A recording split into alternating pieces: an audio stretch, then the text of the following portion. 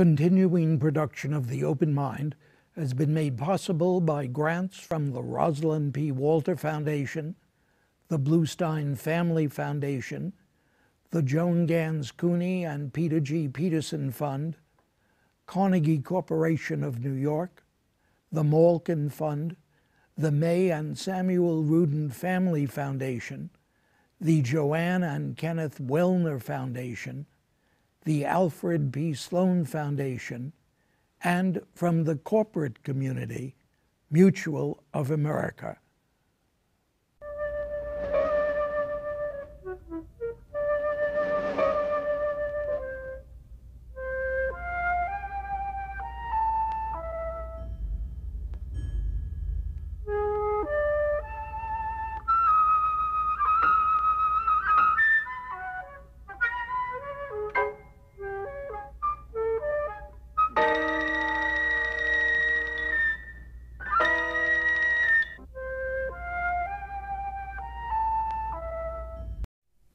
I'm Richard Heffner, your host on The Open Mind, where once again we concern ourselves with health care in America, as we have so many times since this century began.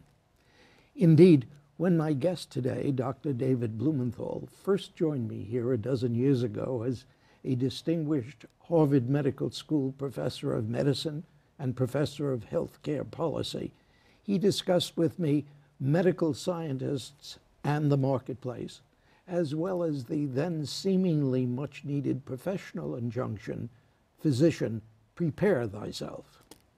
Well, now Dr. Blumenthal is president of the world-renowned Commonwealth Fund, a major national philanthropy heavily engaged in independent research on health and social issues.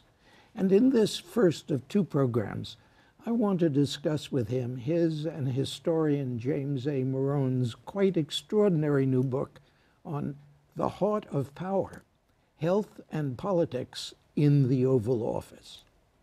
Clearly, other than war and peace, few issues have commanded our recent president's attention more than health care, their families, their own, most importantly, their fellow Americans.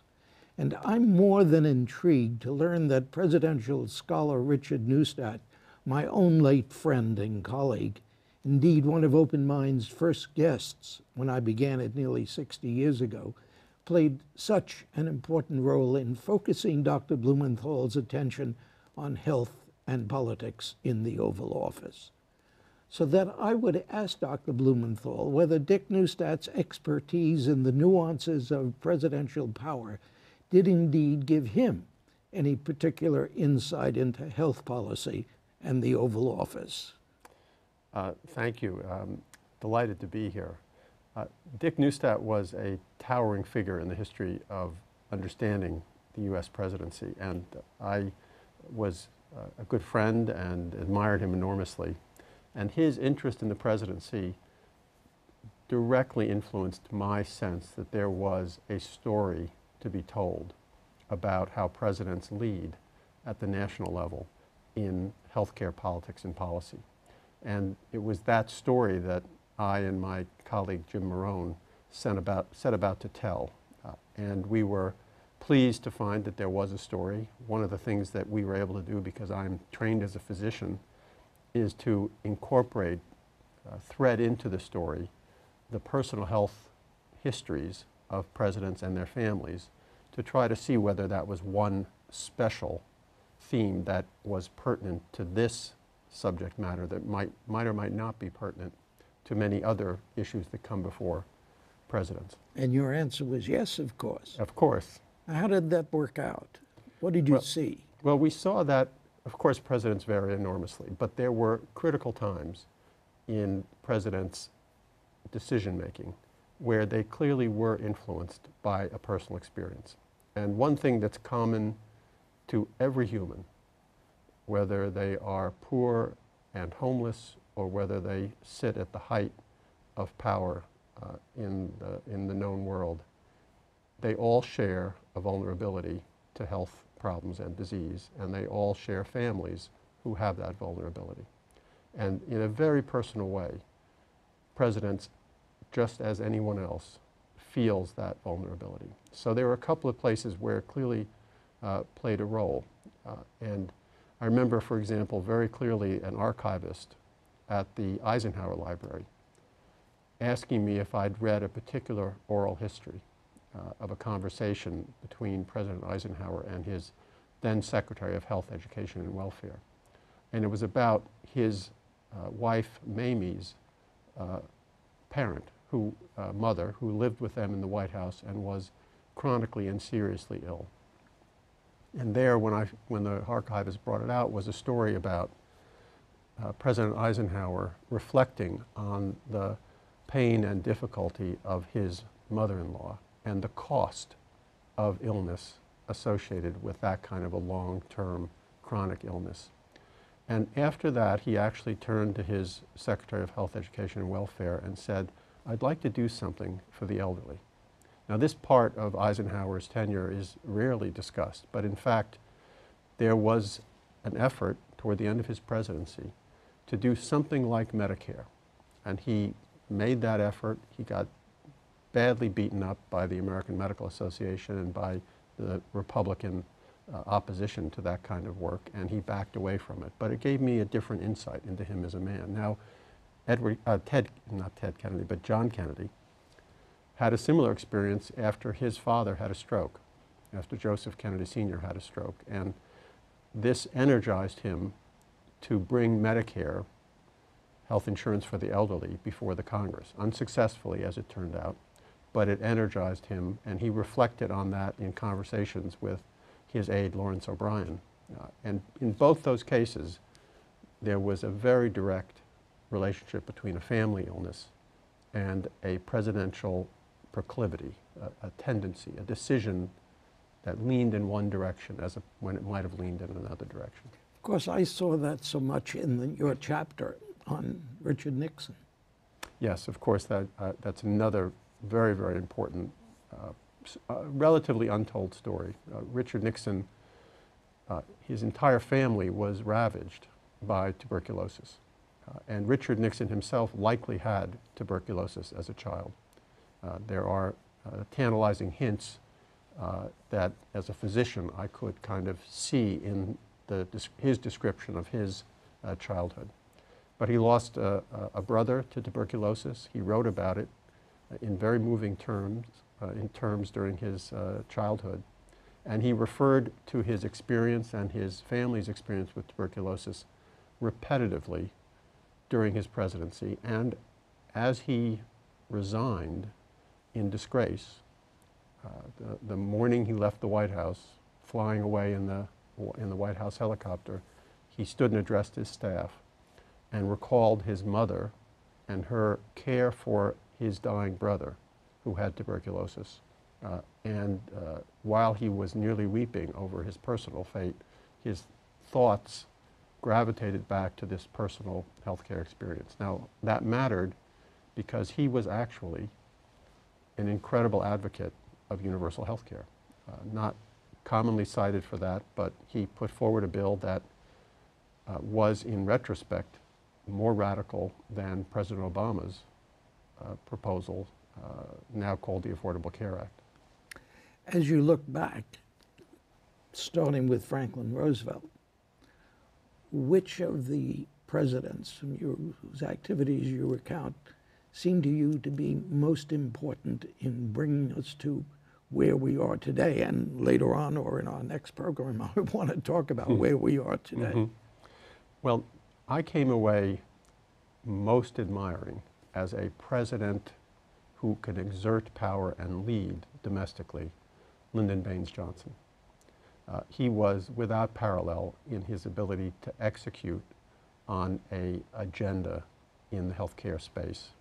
And it was assumed that the passage of Medicare and Medicaid, which occurred after his election in 1964 by a landslide, that it was a virtual inevitability and that Johnson was an almost passive observer of this process that was run mostly from the Congress. And it turns out that that is the impression Johnson wanted to create. But behind the scenes, talking with his old colleagues in the Senate, talking with his colleague Wilbur Mills on the House, that he was up to his ears in plotting and urging and strategizing about the passage of Medicare. He was not a man who could leave anything he cared about alone. He had to be in every detail, and it never struck me that it was plausible that the traditional history of Medicare, which is that Wilbur Mills kind of made it happen, could have unfolded the way it was told. And the reason I was able to see it past that appearance was because of the Johnson tapes. I wonder whether you feel that that's an indication that one has to be, as president, up to his ears or her ears, and in Johnson's case they were so huge, to be successful, and how that relates to the present scene. I think the president has to lead. The president has to be involved and conscious and planning and in charge.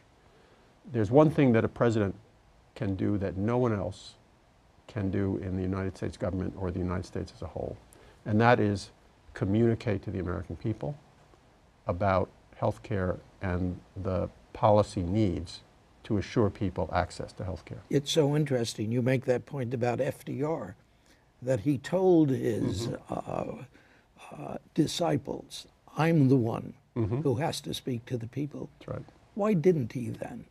Sufficiently, as you indicate. No, FDR is a mysterious president in many dimensions. That's often commented on by the classic historians of Roosevelt. And his mystery is very apparent in the healthcare area. Here was a man whose life was totally molded by personal illness. Actually a man who was very involved in his own cure, to the extent that cure was possible. He designed his own rehabilitation program for polio. Do you think that's the key? That he had to do it himself? It's part of the story. The part of the story is, I think, that Roosevelt had a very ambivalent relationship with the medical profession. I think he admired the medical profession, but he also had a healthy...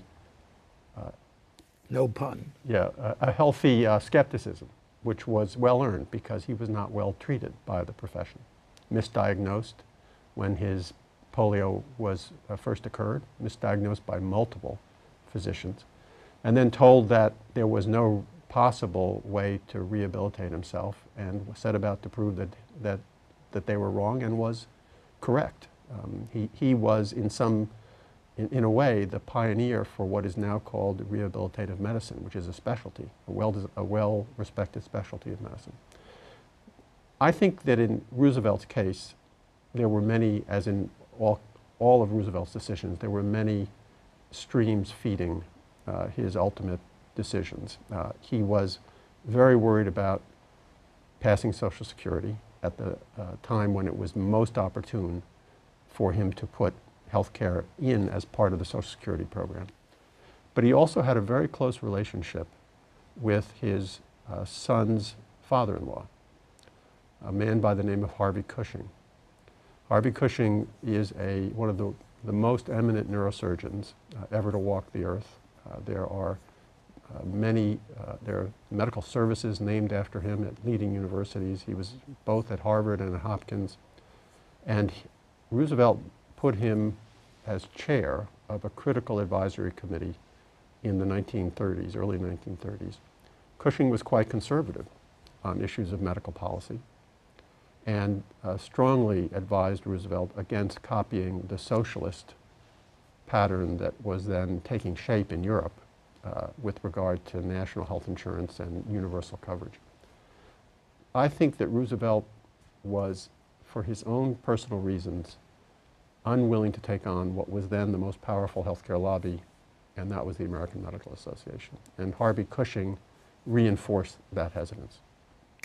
What do you think about your colleagues in the profession and the role they have played in terms of the rest of us and our health? Yes.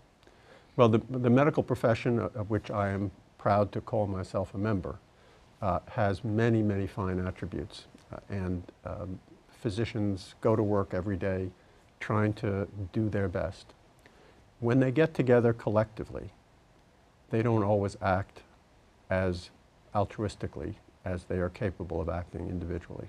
And they have, from the time of Roosevelt and before Roosevelt until the present, and there's been some modification in their current stances on healthcare policy issues, but they have by and large been a force for the status quo, whatever the status quo was, and they have, for the most part, defended their financial interests rather than the interests of patients. And you feel that's the key? I think that has been a very, very important theme in their political stances. They do some wonderful things. They promote public health. They are important in the anti-smoking movement. They do have many public-spirited endeavors. But when it comes to insurance, coverage, and payment, they tend to adopt self-interested and conservative stands. I'm particularly interested in your chapter on the second Bush, President Bush. Your enthusiasm for him sort of, for me, flew in the face of my perception of his participation in social legislation. Yeah. I was wrong then. Well, I think you're wrong. From what we learned, talking to the people who worked around him and experienced his input directly on what was the most important expansion of Medicare in its history, and that was the addition of the drug benefit for Medicare, so-called Medicare Part D. President Bush decided early to champion that. He stayed with it. He carefully planned how to position himself around its passage, and then lobbied vigorously and effectively for its passage.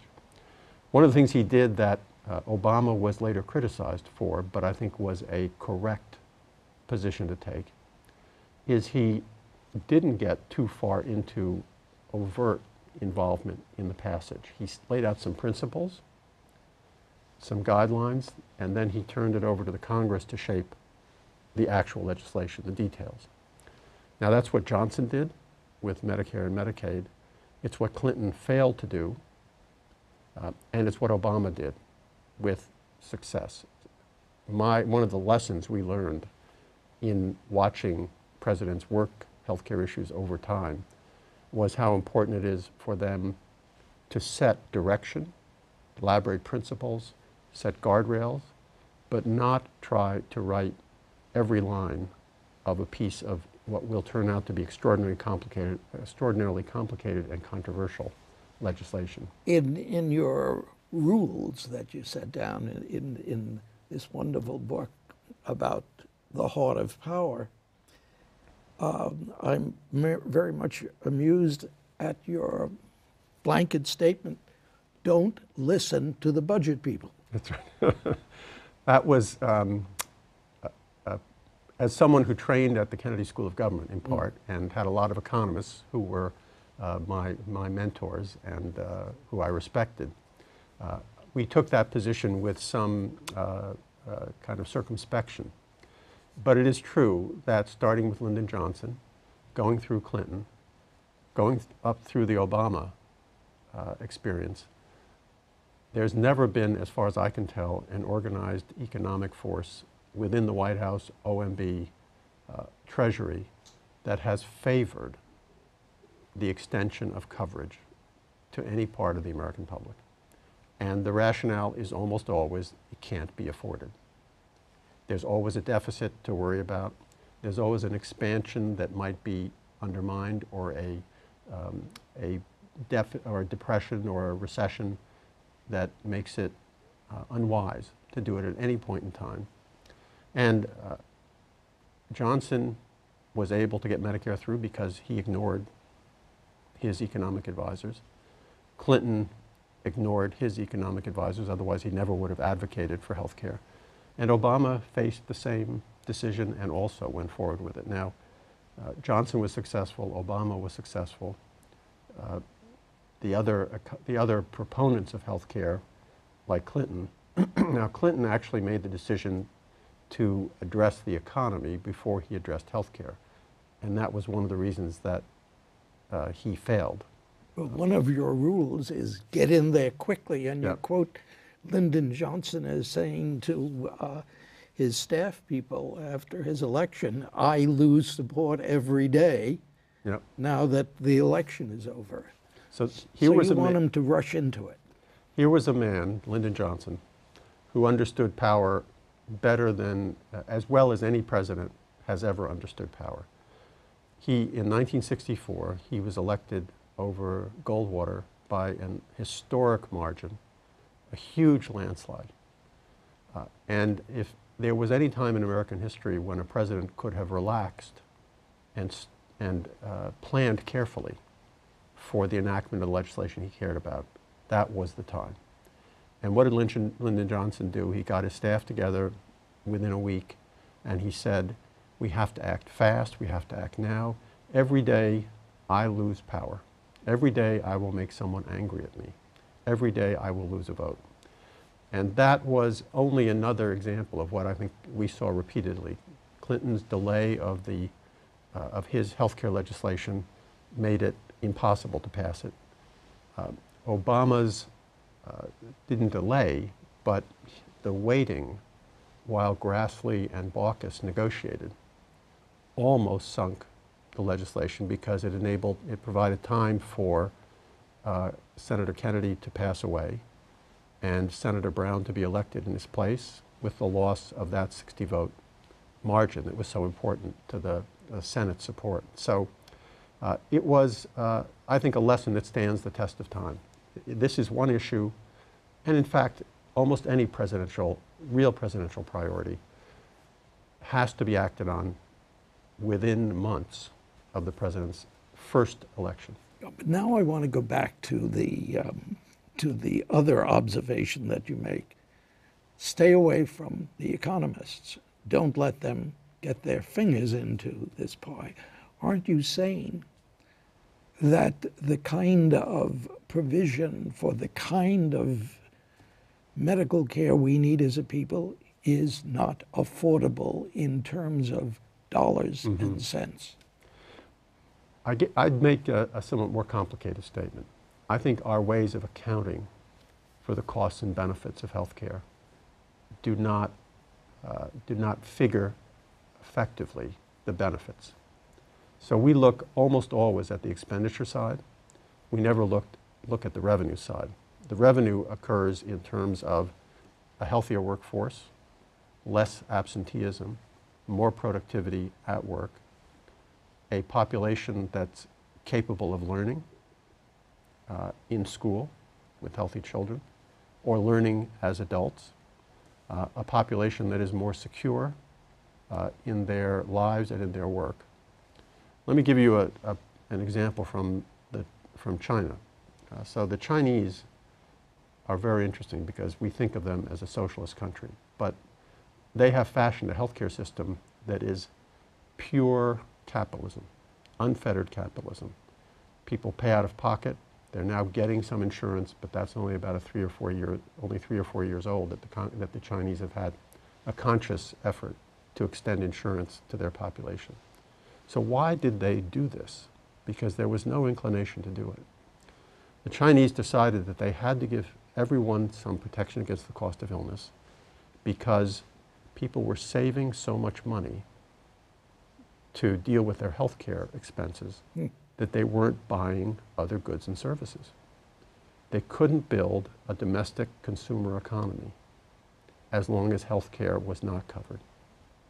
So I think that there are many calculations that go into the welfare that society reaps from universal coverage of health care that don't come up in the federal budget deficit calculations. Is that one of the calculations that the Commonwealth Fund can address itself to? Well, we are very interested in creating a high-performance health system and in the policies that are required to do that. And we have had historically a deep interest in access to affordable insurance coverage and access to high quality health services, especially for vulnerable populations. And we do believe, or we have in the past valued, the assurance that all people who need health care can get access to it.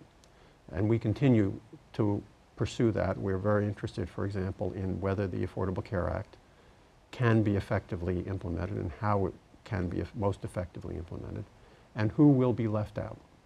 Because we know with a certainty that at least undocumented Americans, currently undocumented, will be left out of the benefits of the Affordable Care Act, sometimes called Obamacare. And we also expect that there will be individuals who, for economic or other reasons, will choose not to participate despite the penalties that would be imposed through the individual mandate. So we want to be aware of who's not included and who is included, and to make sure that the promise of the Affordable Care Act is realized. Dr. Blumenthal, that's the point at which I have to say that our time is almost up, and get you to promise to stay where you are and let us do another program in which we do deal with Obamacare. Sure, delighted. Thanks for coming here today. And thanks too to you in the audience. I hope you join us again next time. Meanwhile, as an old friend used to say, good night and good luck.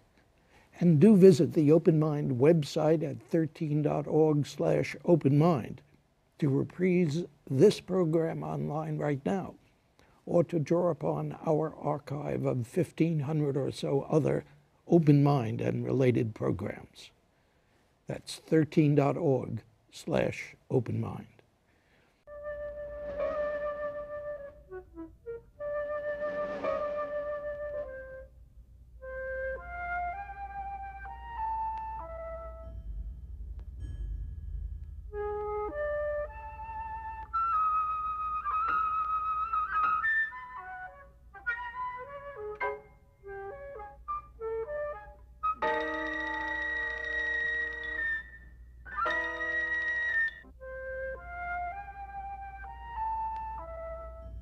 Continuing production of The Open Mind has been made possible by grants from the Rosalind P. Walter Foundation, the Bluestein Family Foundation, the Joan Gans Cuny and Peter G. Peterson Fund, Carnegie Corporation of New York, the Malkin Fund, the May and Samuel Rudin Family Foundation, the Joanne and Kenneth Wellner Foundation, the Alfred P. Sloan Foundation, and from the corporate community, Mutual of America.